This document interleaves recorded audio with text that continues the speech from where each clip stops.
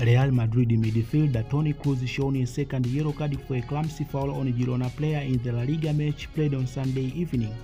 Real Madrid and Girona played the league match and it ended with a 1-1 draw. It was a tight match despite Real Madrid dominated the game and created a lot of chances.